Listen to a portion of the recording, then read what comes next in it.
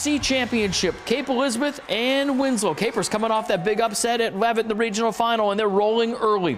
Caden McDuffie, the QB keeper, goes pretty much untouched, 26 yards, 7-0 Cape. Later in the first, McDuffie showing off the arm to Nick Laughlin, the all-purpose back, 26 yards.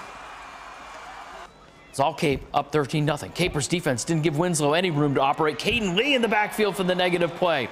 Later in the second, the air show continues. McDuffie given all day, 44 yards to Jack Gorman. It's 19-0 Cape. McDuffie actually had a streak of 3 straight passes that go for touchdowns. This part of it. Gorham again, this time from 14 yards out, 25-0 Cape. McDuffie airing it out again. This one to Laughlin, 44 yards. It was pitch and catch.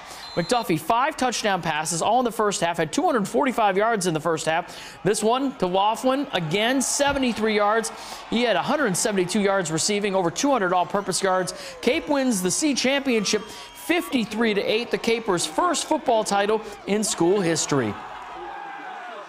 I've been playing with these kids since I was in 4th grade, and it's so great to go out my senior year like this. Like I told them in the huddle, it's been so long. We'll have time to digest it. It's gonna be the best feeling ever. It means the world for everybody, and we did it for our community.